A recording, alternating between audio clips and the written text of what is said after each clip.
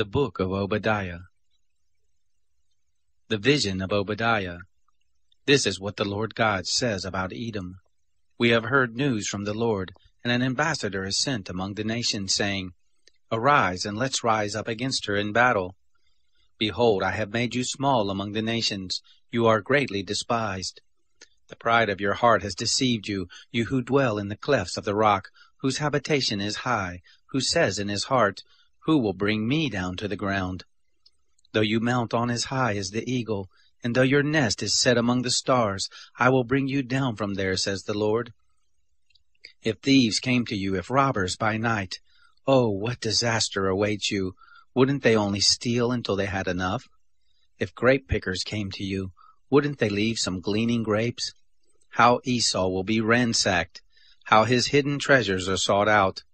All the men of your alliance have brought you on your way, even to the border. The men who are at peace with you have deceived you and prevailed against you. Friends who eat your bread lay a snare under you. There is no understanding in him. Won't I in that day, says the Lord, destroy the wise men out of Edom, and understanding out of the mountain of Esau? Your mighty men, Teman, will be dismayed, to the end that everyone may be cut off from the mountain of Esau by slaughter. For the violence done to your brother Jacob, shame will cover you, and you will be cut off forever. In the day that you stood on the other side, in the day that strangers carried away his substance, and foreigners entered into his gates and cast lots for Jerusalem, even you were like one of them. But don't look down on your brother in the day of his disaster, and don't rejoice over the children of Judah in the day of their destruction. Don't speak proudly in the day of distress. Don't enter into the gate of my people in the day of their calamity.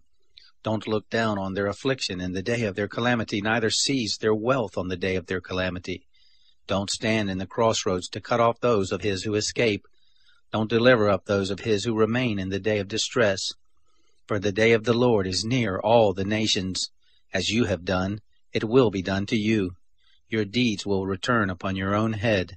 For as you have drunk on my holy mountain, so will all the nations drink continually.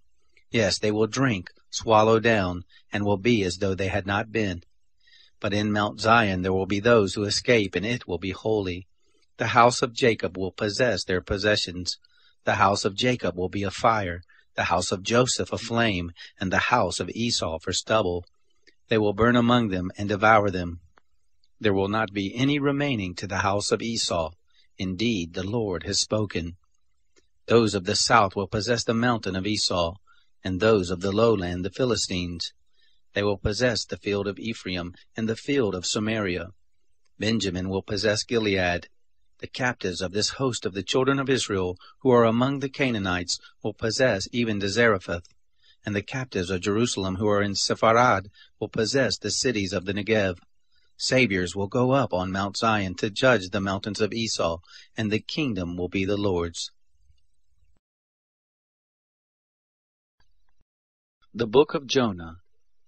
Now the word of the Lord came to Jonah the son of Amittai, saying, Arise, go to Nineveh, the great city, and preach against it, for their wickedness has come up before me. But Jonah rose up to flee to Tarshish from the presence of the Lord. He went down to Joppa, and found a ship going to Tarshish.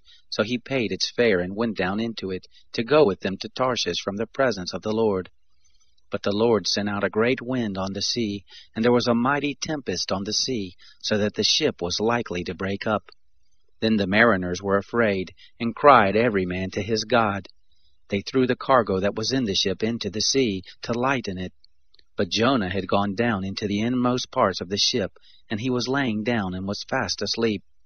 So the shipmaster came to him, and said to him, What do you mean, sleeper? Arise, call on your gods. Maybe the gods will notice us, so that we won't perish.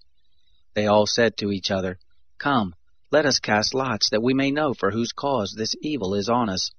So they cast lots, and the lot fell on Jonah. Then they asked him, Tell us, please, for whose cause this evil is on us. What is your occupation? Where do you come from? What is your country? Of what people are you? He said to them, I am a Hebrew, and I fear the Lord, the God of heaven, who has made the sea and the dry land. Then were the men exceedingly afraid, and said to him, "What is this that you have done?" For the men knew that he was fleeing from the presence of the Lord, because he had told them. Then they said to him, "What shall we do to you, that the sea may be calm to us?" For the sea grew more and more tempestuous. He said to them, "Take me up, and throw me into the sea. Then the sea will be calm for you, for I know that because of me this great tempest is on you." Nevertheless the men rowed hard to get them back to the land, but they could not, for the sea grew more and more tempestuous against them. Therefore they cried to the Lord and said, "We beg you, Lord, we beg you, let us not perish for this man's life, and don't lay on us innocent blood, for you, Lord, have done as it pleased you." So they took up Jonah and threw him into the sea, and the sea ceased its raging.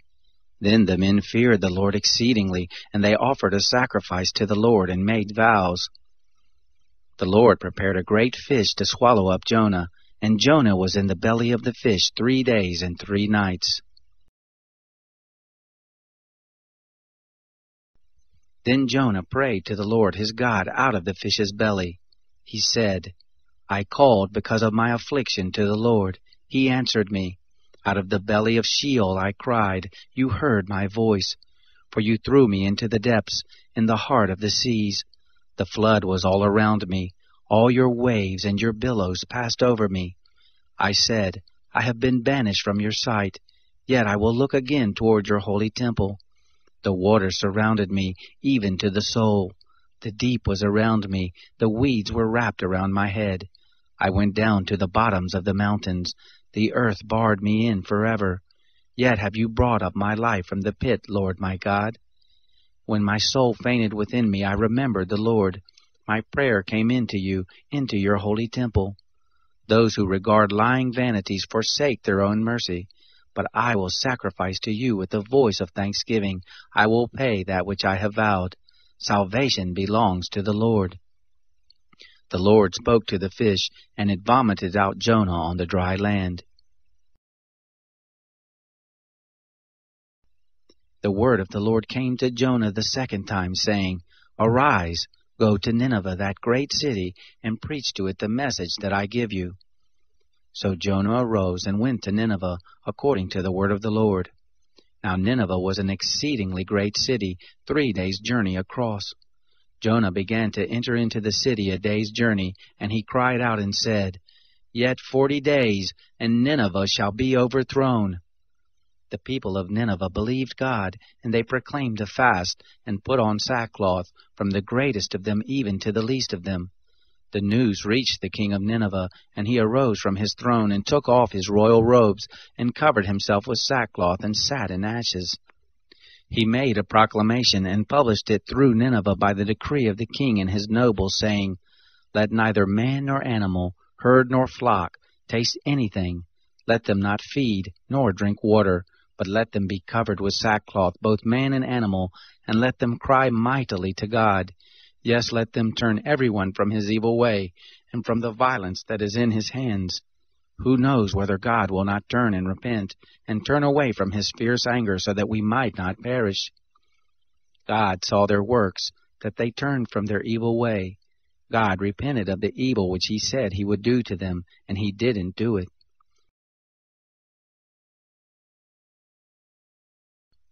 But it displeased Jonah exceedingly, and he was angry. He prayed to the Lord and said, Please, Lord, wasn't this what I said when I was still in my own country? Therefore I hurried to flee to Tarshish, for I knew that you are a gracious God and merciful, slow to anger and abundant in loving kindness, and you repent of the evil. Therefore now, Lord, take, I beg you, my life from me, for it is better for me to die than to live. The Lord said, Is it right for you to be angry? Then Jonah went out of the city, and sat on the east side of the city, and there made himself a booth, and sat under it in the shade, until he might see what would become of the city. The Lord God prepared a vine, and made it to come up over Jonah, that it might be a shade over his head, to deliver him from his discomfort. So Jonah was exceedingly glad because of the vine. But God prepared a worm at dawn the next day, and it chewed on the vine so that it withered. It happened, when the sun arose, that God prepared a sultry east wind, and the sun beat on Jonah's head so that he fainted, and requested for himself that he might die, and said, "It is better for me to die than to live." God said to Jonah, "Is it right for you to be angry about the vine?" He said, "I am right to be angry, even to death." The Lord said, "You have been concerned for the vine, for which you have not labored, neither made it grow, which came up in a night and perished in a night. Shouldn't I be concerned for Nineveh, that great city, in which are more than 120,000 persons who can't discern between their right hand and their left hand, and also much cattle?"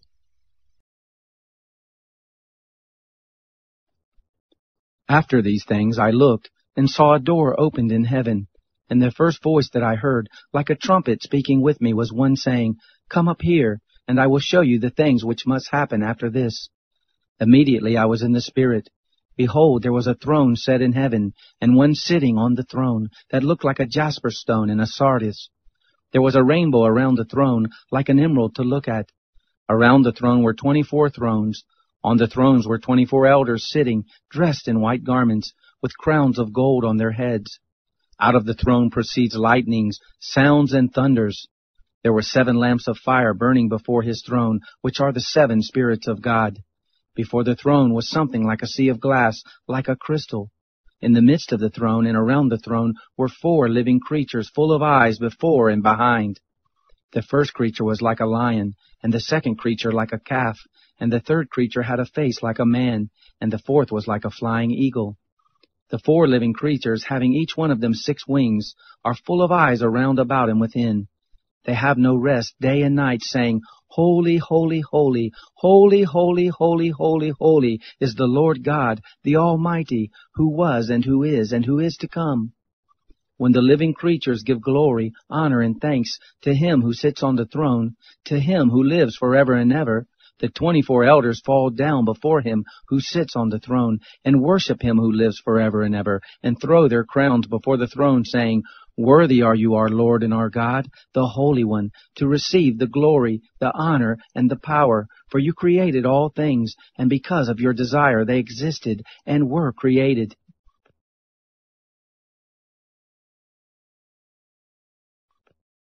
I saw in the right hand of him who sat on the throne a book written inside and outside, sealed shut with 7 seals. I saw a mighty angel proclaiming with a loud voice, "Who is worthy to open the book and to break its seals?" No one in heaven above, or on the earth, or under the earth was able to open the book, or to look in it. And I wept much, because no one was found worthy to open the book, or to look in it. One of the elders said to me, "Don't weep. Behold, the Lion who is of the tribe of Judah, the root of David, has overcome, he who opens the book and its 7 seals." I saw in the midst of the throne and of the 4 living creatures, and in the midst of the elders, a lamb standing, as though it had been slain, having 7 horns and 7 eyes, which are the 7 spirits of God sent out into all the earth. Then he came, and he took it out of the right hand of him who sat on the throne. Now when he had taken the book, the 4 living creatures and the 24 elders fell down before the Lamb, each one having a harp and golden bowls full of incense, which are the prayers of the saints. They sang a new song, saying, "You are worthy to take the book and to open its seals. For you were killed and bought us for God with your blood out of every tribe, language, people, and nation, and made them kings and priests to our God, and they reign on earth." I saw and I heard something like a voice of many angels around the throne, the living creatures and the elders, and the number of them was 10,000s of 10,000s and thousands of thousands, saying with a loud voice, "Worthy is the Lamb who has been killed to receive the power, riches, wisdom, might, honor, glory, and blessing." I heard every created thing which is in heaven, on the earth, under the earth, on the sea, and everything in them, saying, "To him who sits on the throne, and to the Lamb be the blessing, the honor, the glory, and the dominion forever and ever. Amen." The 4 living creatures said, "Amen." The elders fell down and worshipped.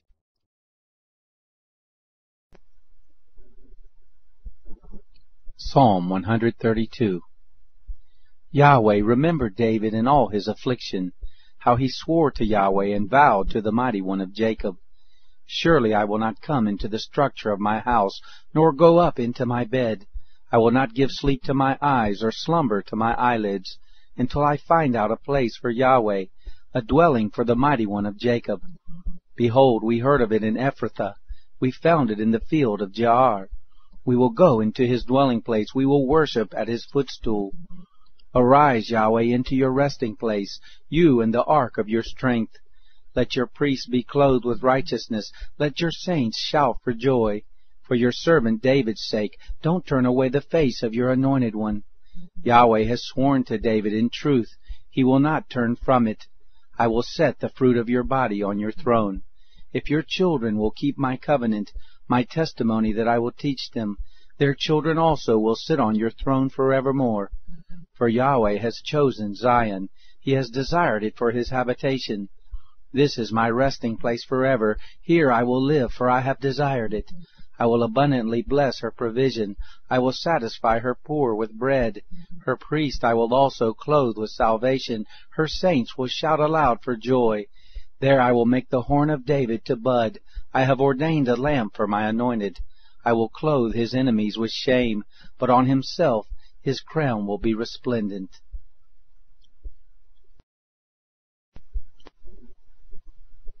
Psalm 133.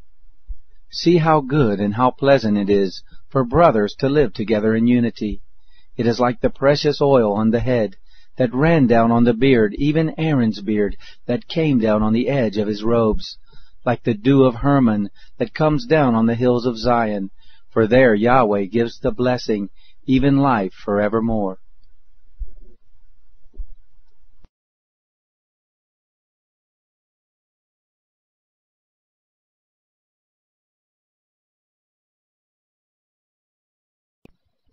Whoever is an accomplice of a thief is an enemy of his own soul.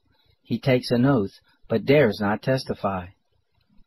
The fear of man proves to be a snare, but whoever puts his trust in Yahweh is kept safe. Many seek the ruler's favor, but a man's justice comes from Yahweh. A dishonest man detests the righteous, and the upright in their ways detest the wicked.